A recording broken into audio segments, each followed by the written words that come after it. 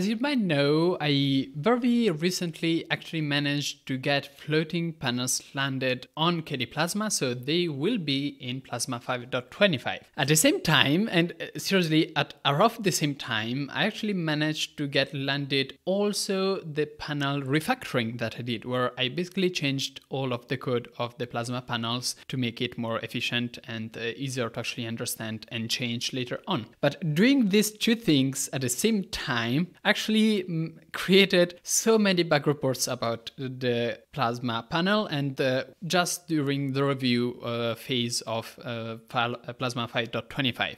It will be released, if you don't know that, in a couple of weeks, and that means that within a couple of weeks it should be ready and without bugs, and there are a lot that were actually brought up by reviewers. So let me actually talk about that a bit. So this is my floating panel. And about the floating panel, there are actually two bugs that I already knew about when I actually clicked on merge floating panels. The first one is that in Wayland, we are not on Wayland, so here it looks right, but on Wayland, you still see a floating shadow into nothing. That looks off, and I would really like to get rid of it. However, I'm not sure how yet. I need to discuss that with KWin developers. So that's one bug that I already know about, and currently I cannot do that much about it. I need to actually take the time to discuss with KWin developers why the function that in theory should hide the shadows isn't. The second bug that I already knew about when I merged the floating panels is that on Wayland, use X if you want a more stable session about floating panels apparently, but on Wayland, if you're using floating panels and at the same time you're using scaling, you will see that the background underneath the panel, so all underneath here and on the right, is actually white for some reason, and I actually know the reason very well. So when you draw a panel, there is something that gets drawn underneath the panel, which is called the contrast effect. This is like the fifth time I'm explaining the contrast effect. The contrast effect is basically a white rectangle with rounded corners that makes sure that you can always see what's on the panel, even on very dark wallpapers. It is a white rectangle, so it makes sure that contrast is always there, and of course it's whiter on dark backgrounds. And it also takes color and makes them very saturated, which means that if you got like a red-ish wallpaper, the contrast effect will make that super red, and the transparent floating panel with blur on top of it will make sure that you do actually see that red in the panel as a result of the blur, which looks pretty. So it's an important part of the design. Now, if you want to get rid of the bug, you just go into settings and disable contrast effect. I generally advise against it because it's part of the design of the Plasma panels, but if it's a bug, then you can work around it by actually disabling contrast effect altogether. Why it's happening? Okay, so in order to know where this contrast effect should be applied, the SVG of the panel has actually an SVG element called the mask, and the mask specifies the position and size basically. And so when the SVG is loaded and positioned in the screen, you also get a mask that is in the same position and the same size. What happens during scaling is that the mask gets actually scaled to be bigger than it should because of scaling, but it shouldn't actually get scaled. I'm not sure why, but it shouldn't. And by scaling it, it actually becomes bigger than it should.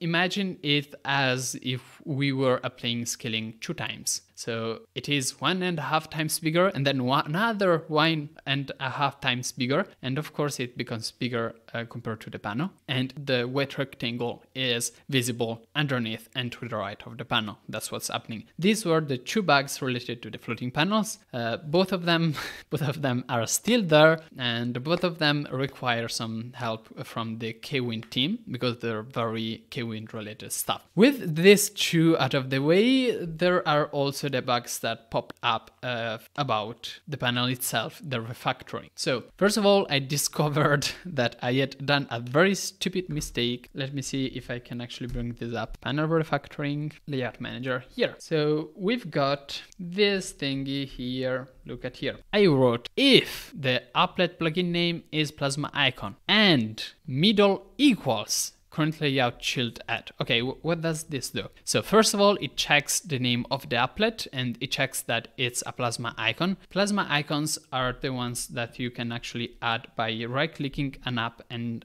clicking on add to panel as widget, this thing here, and then you can actually get rid of it. Done. So it checks for those kind of applets and then it calculates the applet in the middle and it assigns it to the variable middle, which will be later on used. So that's easy. I thought this was pretty straightforward. It's not. Why? Because before my fix, I did not have this line and it still looks correct, but middle now is not a declared variable, which means that when I attempt to put a value inside of it, I get an error because in QML, I cannot give a value to anything that was not declared first. So I just had to literally add middle and the bug was gone. What was the bug? Well, whenever there was an icon on the panel, the whole panel would just stop working entirely. You wouldn't just see it. And that's because after inserting the second element, well, there was this bug and an exception is raised here, and everything that's next to this applet wouldn't even get processed because an exception stops the for loop it's in. So that was a bug.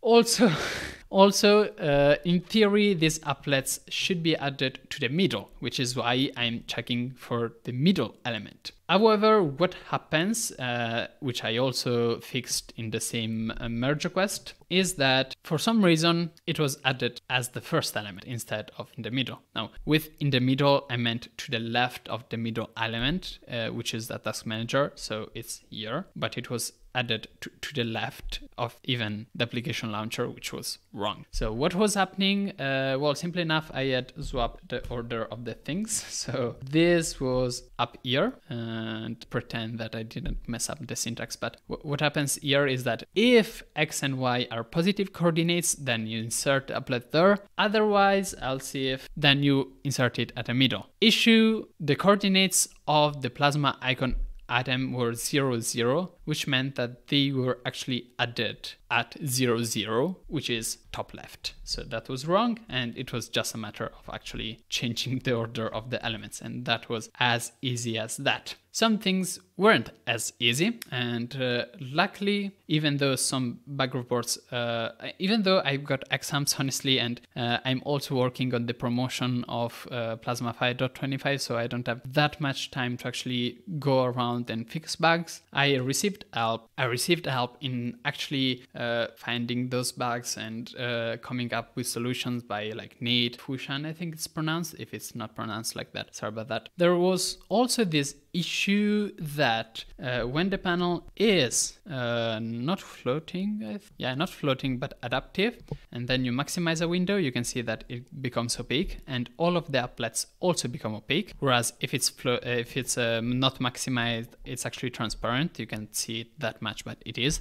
And the applets are also transparent. And there was this bug that Nate brought up to me because I hadn't even noticed the bug report, which was that the opposite was happening, and that was weird. So when the panel was transparent, the applets were opaque. When the panel was opaque, the applets were transparent. And thankfully, I managed to fix that also within 10 minutes. This one is in the other session. This one. Okay, it was I'm actually missing right here. So what's the issue? Well, what I was doing is in here I'm checking whether the panel should be transparent or not, based on various things like, is it floating, is the screen covered, is the setting set to adaptive, or is it opaque, all of these things. And you can see that I'm setting this variable to be 1 if it should be opaque, and 0 if it shouldn't.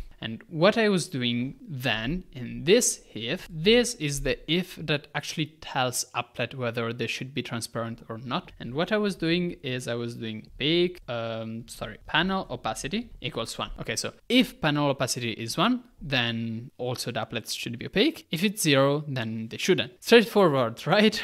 Well, it's wrong. Why? Because yes, I am setting this as an example. I am setting this to 1 just before actually checking for this value. So you would say that if I set it here to 1, then it becomes 1. It doesn't, because this panel opacity is a property that have a behavior on this, which is a number animation, which means that it actually animates from one value to another, which means that if I take this variable and it's 0 and I set it to 1, it actually takes around a second for it to actually get to 1, because there's the whole animation from 0 to 1, which means that in here, if I set it to 1 and then immediately check for the value, well, I didn't have enough time yet to actually change the value from 0 to 1. The animation wasn't complete, so this still read at 0, even though I had just set it at 1. And this means that it was actually taking the starting value and not the end value of the animation. How did I fix this? Well, I just created a new property called opaque applets, which is just false or true. And I set it to true when the applets should be opaque. And this one is not animated, which means that if I set it to true here, it still stays true here. It doesn't do any weird animation things. Now it's fixed.